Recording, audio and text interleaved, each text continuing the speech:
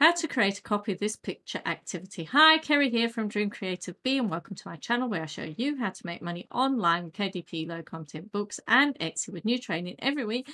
So be sure to hit the big red subscribe button down below. So today I am showing you how to actually create a how to copy this picture activity, and I'm going to be using PowerPoint for it.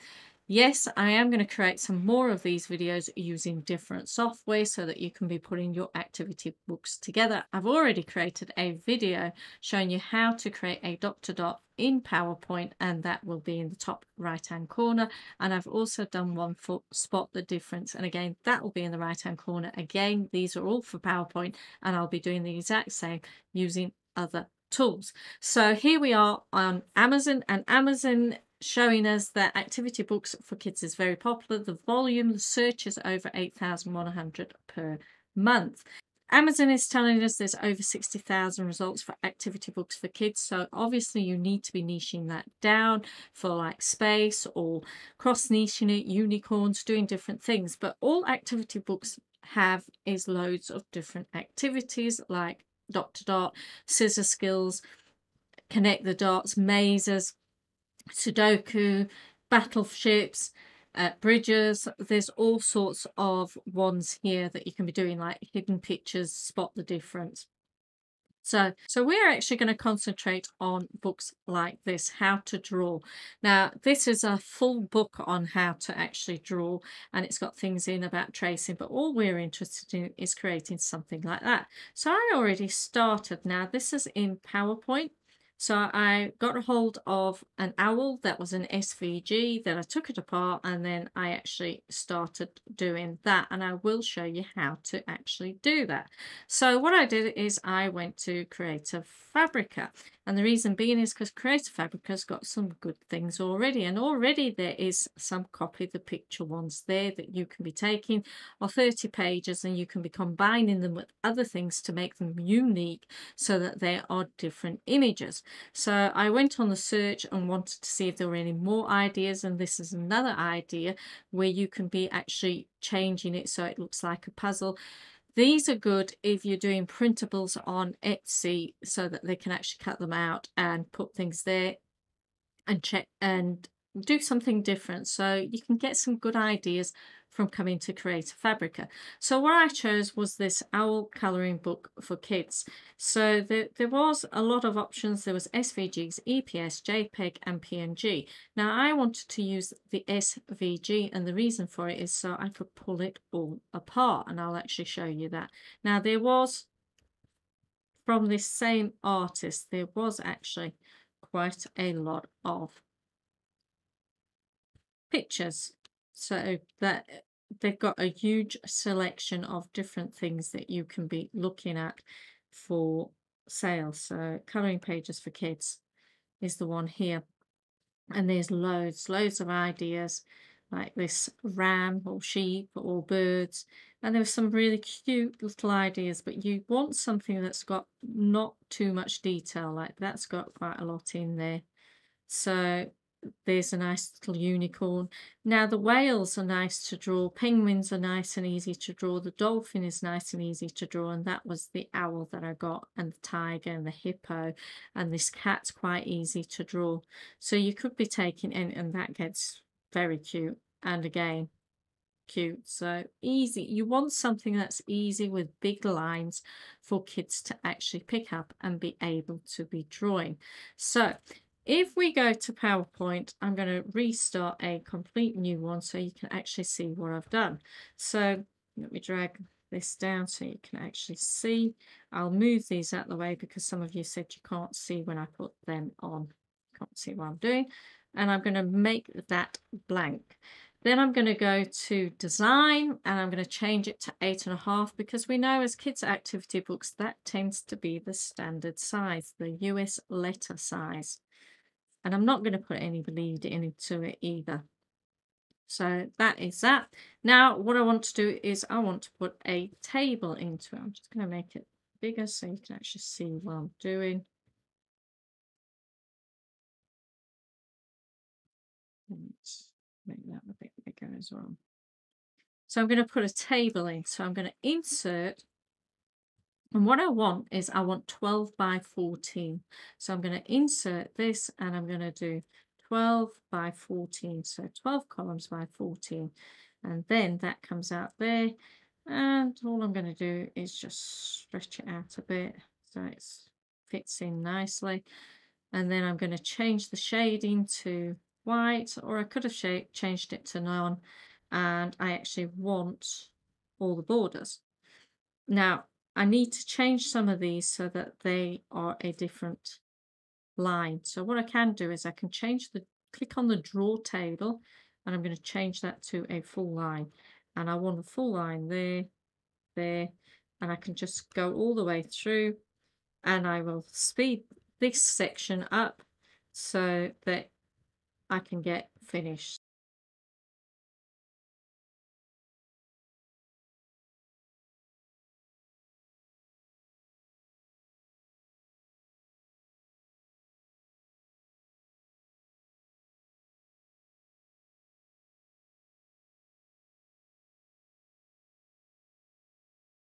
There we go. Okay, I've got one that's not right, so I need to go back in here, click the draw tool, change it to the lines, line, and that one there. I think I have got everything. So that is now my table. So if you wanted to do it simpler rather than as detailed as that, so this is similar to what's on this book here. So if you wanted to make it a lot more simpler, you could do by just going in here and inserting your table. In fact, make sure I'm on the right layer, insert, and I could insert the table there, and I could do 6 by 7 rather than doing it and making sure that my lines are there, rather than doing it 12 by 14. And again, and then I could perhaps fit 2 of these on here. So I'm going to change that to all borders, and I'm going to check the shading off. And that is that one there. And then I could just duplicate it by going Command D or Control D, and then just dragging that there. So you can see that's too big. So I could just do that. And again, if I want the exact same size, I can just duplicate it again. And then I know they're the same size. So there we are. So that's how I would actually get everything ready. Then what I can do is insert my image. And again, I'm doing an SVG, and I'm going to show you why. So I'm going to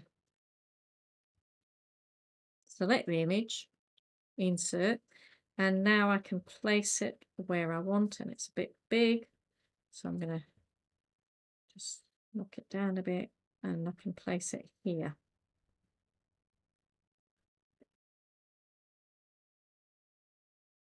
So that the hair's in the middle. Yep. Okay. And then what I could do is I could duplicate the whole thing. The whole slide, clicking on slide, Command D, and it duplicates the whole thing. Now, what I can do is, if I've already shown them what to do, I can just go ahead and delete it. But if we look at the example of this one, if we look inside, it actually tells them how to actually do it. It gives them an example, and we can be doing the exact same thing. I'm going to convert this to a shape format, then I'm going to ungroup it so that I can get to different areas. So what I can do is I can go to graphic format, and I can go convert to shape, and then here I can just right click on it.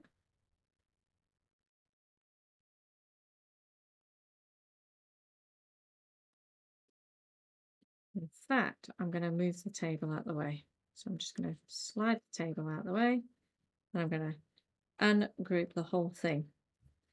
So now I've ungrouped it, I can actually get rid of all the bottom things because they're not going to draw that in at all. And I might leave that in. I might get rid of this eye here because I don't need it. Get rid of that. Get rid of the beak. So what we want to do is we basically want to get rid of this half of the picture, and so that they can start off by drawing that.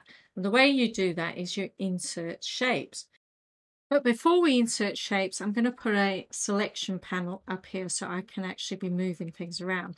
And the way I do it is I make sure I'm on the Home tab, and then where it says Arrange, I click down there and click Selection Pane, and that brings up. So it's actually showing me what each thing is called. So Form 13 I know is the outside, Form 26 is that there, and then Form 29 is the outside of the eye, and Form 31 is the eye.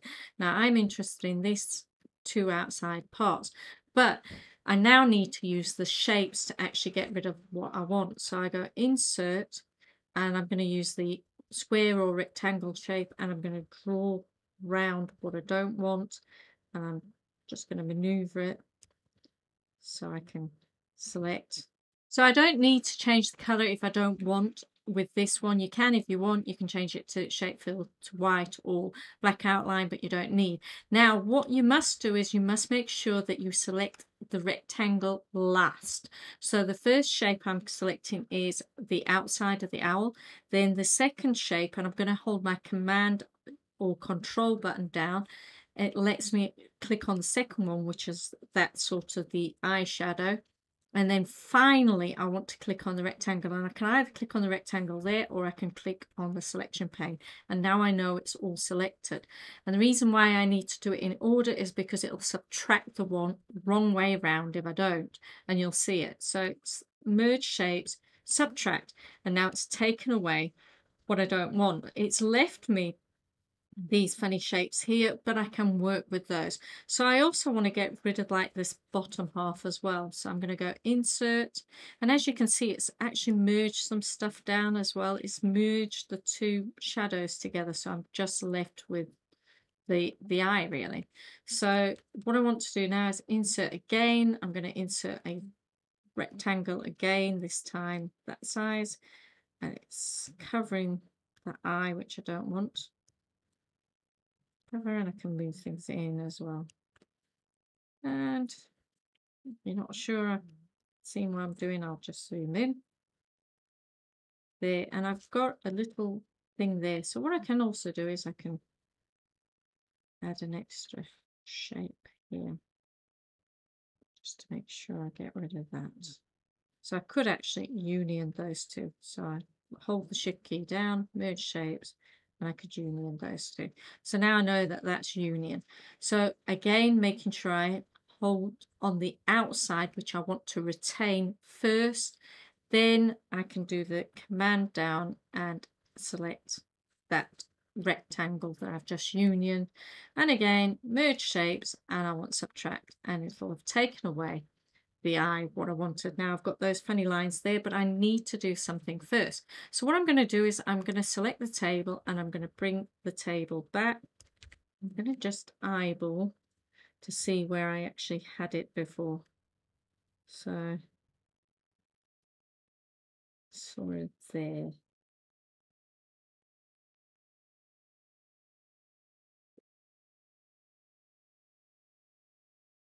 Hang on.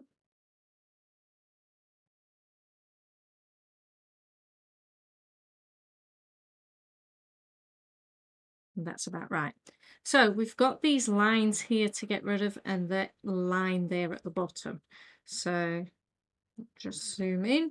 Again, we just use shapes. Now this time we do actually need to change the color of it. So I'll start with this bottom one here. And I need to change it to white, and I need to change to no outline.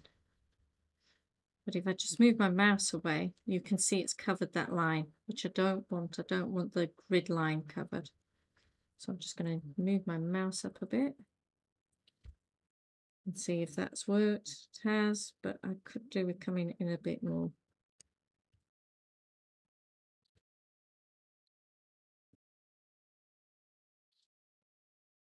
Might actually move the whole image up a bit so it's not on the same line. So I've actually got something to that I'm not covering.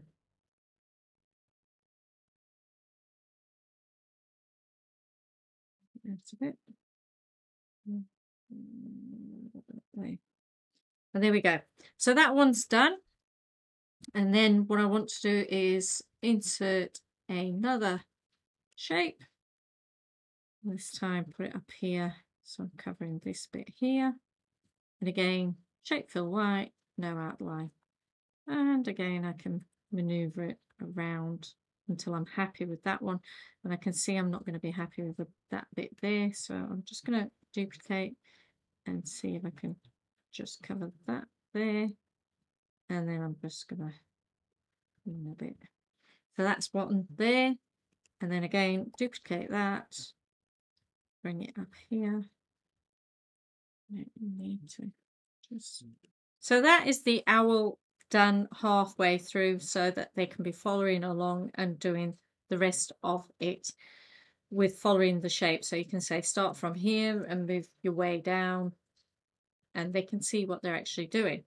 So next one is a nice simple one. So if we go back to Creator Fabrica and actually choose this fat cat, because this is nice and simple for them to use, what we can do is go back to PowerPoint, and we've already created these simple grids. Insert, go to picture from file, and I've already downloaded the cat, and I can put the SVG in, or I can put the PNG in this time because I'm not actually going to change it. So insert, and all I need to do is resize it. Now the reason for using an SVG is because you can resize it without it being pixelated, which is great. So then you just need to put it somewhere so that they can copy. And there is a simpler one that they can just copy down there, and you can leave the full image for them to see. And that is how you create a copy this picture style grid that you can work through. So if you like this video, please hit the thumbs up button as well. Don't forget to subscribe with the little B above my head.